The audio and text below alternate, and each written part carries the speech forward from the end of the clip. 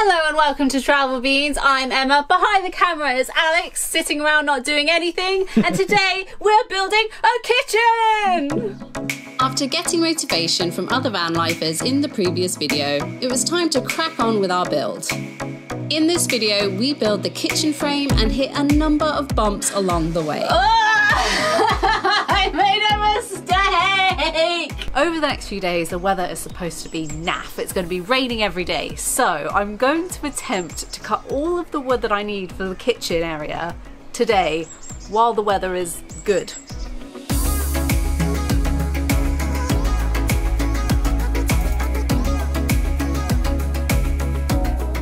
Now I've finished chopping all of the wood, it's time to build. So let me show you what I have here. We have the wood for the bulkhead, the worktop, and everything we need for the frame.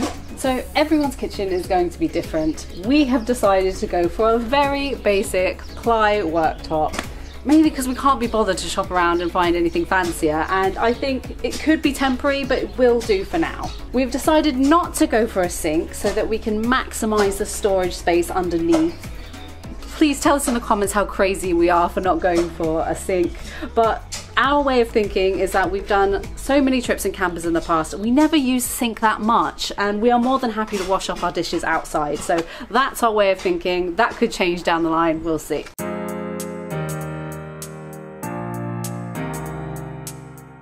The trouble with a van build is that everything takes so bloody long.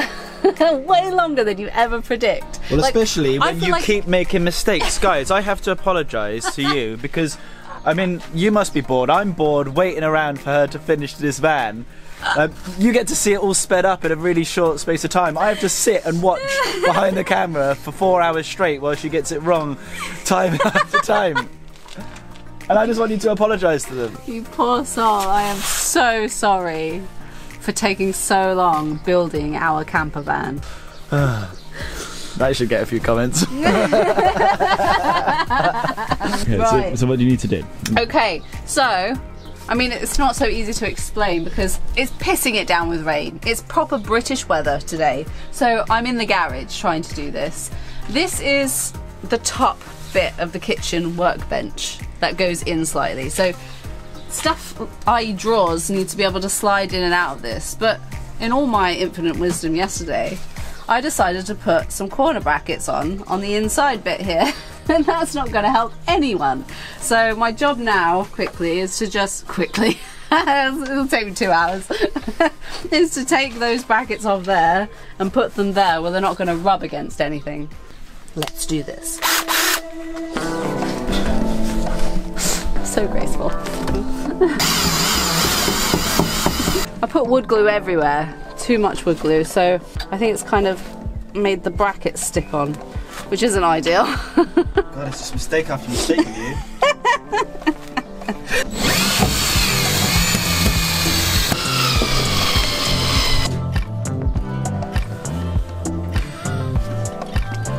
This is my luxury gazebo that I have constructed in order to carry on my work in the rain.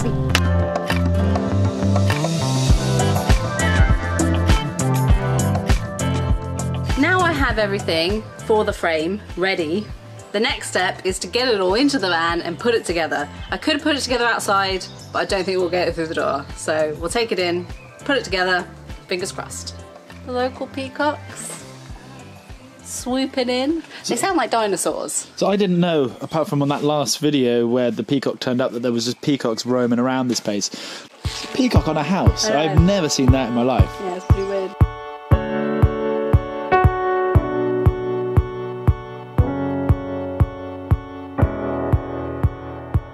Okay, we've got the frame inside the van. I just had to shave a tiny little bit off the top of that because it didn't quite fit underneath. But it's all in, and I think it's ready to assemble and put it all together. And once that's done, we can actually sort of put the top on it and show you what it's going to look like once it's done.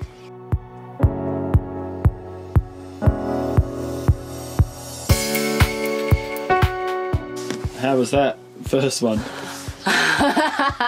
Everything aches and hurts because like the weird angles that I'm in to try and do it. It's a little It's a little tricky. Not my 20s anymore, mate. Can't do this. Would you like me to do some? No way. She won't let me, even if I try. It's fun. Back in you go. It's like back at home, keeping you in a cage. I let you out for the van conversion. That's it. Back in your cage. There'll be some people who think you're being serious. There are always some people that think I'm being serious. Have they met you? Are you ever serious about anything?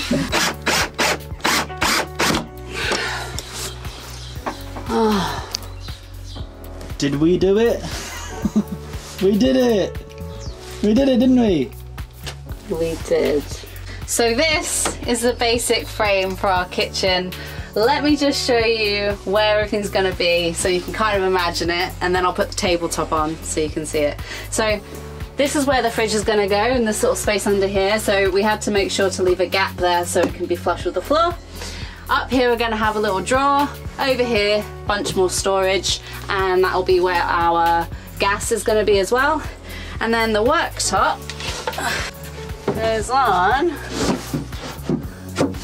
like that. It's like an actual kitchen now. So obviously it's going to look better once we kind of decorate it. And no, this is done. This is what it's going to look like. Well, no, this looks like Emma.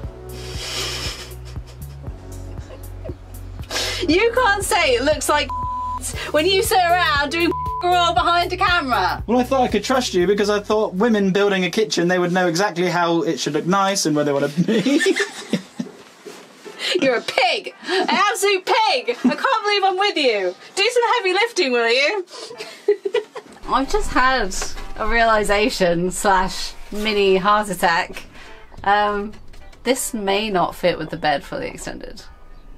I thought I measured everything right, but I haven't tested it, so I don't actually know. We might... Oh, I should have done this before I screwed it all together. Right, I'm just going to take that off because that's going to get in the way. Oh my god. It's overlapping. It's not going to fit. No. Oh! I made a mistake!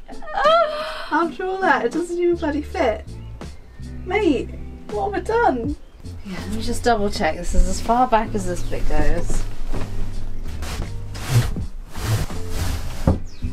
Luckily all the glue should be set and dried by now as well on the kitchen counter, so that just adds to my issues. What was that thing? Measured twice, cut once? Mate, I measured like 10 times. If you get a measure in, it doesn't make any difference. That can't be adjusted anyway because the fridge Should we make sure that the fridge fits? Please tell me this is gonna fit. I'll be so shy. So embarrassed, sorry, if this doesn't fit. Okay, moment of truth. It's gonna be a tight squeeze. Yeah, I've allowed, well, I thought I allowed 10 mil wiggle room either side. But I think... Nice! Okay, yeah, don't force it because the sheet is okay, but that's gonna go in. Up. It is gonna go in. One win at least! I can only think of one solution, which can be guaranteed without too much faff because the bed will be a faff to move. It's annoying because the glue's set now, so I'm going to have to like hack it apart a bit, but I'm just going to take all of these brackets off of these pieces, and then I'm going to take the jigsaw, bring it in here, make a mess inside the van and just cut off.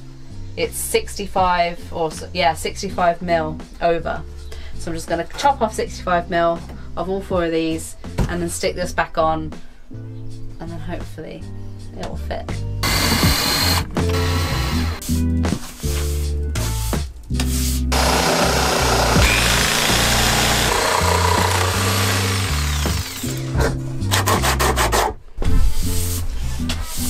There has to be, you should have stuck the cleaning joke in there somewhere. I just can't think of it. Try this again. Try one more time, shall we? Maybe we should open the bed. I agree.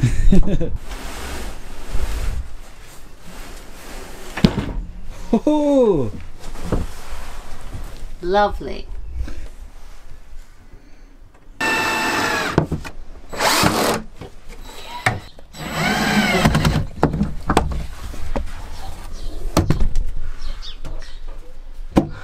she's done it. She's bloody done it. I've bloody done it. Is it time for dinner now? I think you deserve a little break, and then you can make us dinner. Can we just give Emma a little bit of appreciation in the comments of what an absolute legend she is? I probably made it hard for myself. I probably could have done it in a much easier way. But there you go. This was the lazy way, which has probably turned out to be more work than it was worth. But there you go. So this is our final kitchen frame, all done. I've actually decided to add in a special compartment to store the gas.